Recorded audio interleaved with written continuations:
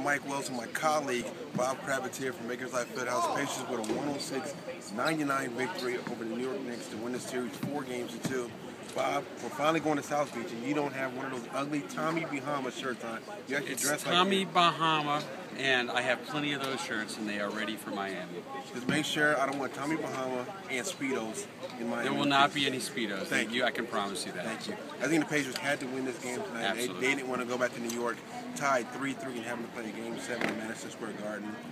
I mean, you can give praise across the board. I mean, Roy Hibbert, Paul George, but Lance Stephenson was born ready tonight. He was born ready, and he, he's crazy, but he's good kind of crazy, and he's absolutely fearless, and he has no idea that this is a big moment. I just think sometimes ignorance is bliss.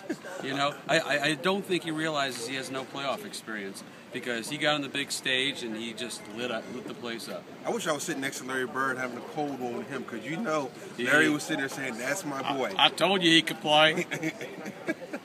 But now they're moving on down to South Beach, Miami. We saw what happened last season. They lost that series 4-2. Do you think this team is better prepared to take on the Heat? Yeah, I think they are. I still think there are bench issues. I think they're going to have a hard time scoring the ball. But I think of all the teams in the Eastern Conference, this is the team that's best built to deal with the Miami Heat. I think it'll be a 6-game series. I'm going to pick the Heat in 6 games. But I think it'll be a very competitive series, and I think the Pacers will win a couple of games at home. I'm going to take the Heat in 7 games. I like Indiana's front court.